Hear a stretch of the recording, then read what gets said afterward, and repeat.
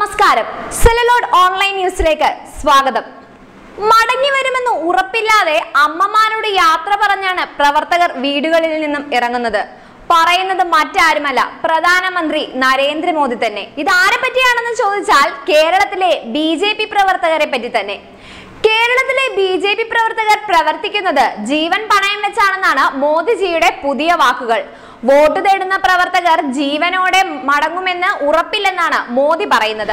വാരണാസിയിലെ പ്രവർത്തകർ ഉയർന്ന സൗകര്യങ്ങളിൽ ജീവിക്കുന്നവരാണ്. എന്നാൽ കേരളവും ബംഗാളും അതിൽ നിന്നും വ്യത്യസ്തമാണ്. അവിടുത്തെ പ്രവർത്തകർ വളരെയധികം കഷ്ടപ്പാടുകൾ അനുഭവിക്കുന്ന സാഹചര്യമാണ് ഇപ്പോൾ നിലവിലുള്ളത്.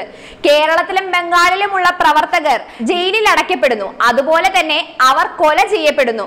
ആ ഒരു സാഹചര്യം നിങ്ങൾ തിരിച്ചറിയണമെന്നാണ് മോദിയുടെ പുതിയ വാക്കുകൾ. വ്യാജ ആരോപണങ്ങൾ ഒന്നിനു പുറകെ ഒന്നായി പുറത്തുവിടുന്ന മോദിജി സ്വന്തം ഭരണത്തിൽ ഉൾപ്പുളകിതനാവുകയും ചെയ്യുന്നു. മുൻപ് ഭരിച്ച സർക്കാരുകളേക്കാൾ കഴിഞ്ഞ 5 വർഷക്കാലം എന്നത് ഒരു സർക്കാർ എങ്ങനെയായിരിക്കണമെന്ന് ജനം തിരിച്ചറിഞ്ഞ കാലഘട്ടമായിരുന്നു എന്നാണ് അദ്ദേഹം തന്റെ ഭരണകാലത്തെ പറ്റി പറയുന്നത്. വാരണാസിയിൽ പത്രികാ സമർപ്പണത്തിന് മുൻപായി പാർട്ടി പ്രവർത്തകരെ അഭിസംബോധന ചെയ്തുകൊണ്ടാണ് അദ്ദേഹം സംസാരിച്ചത്.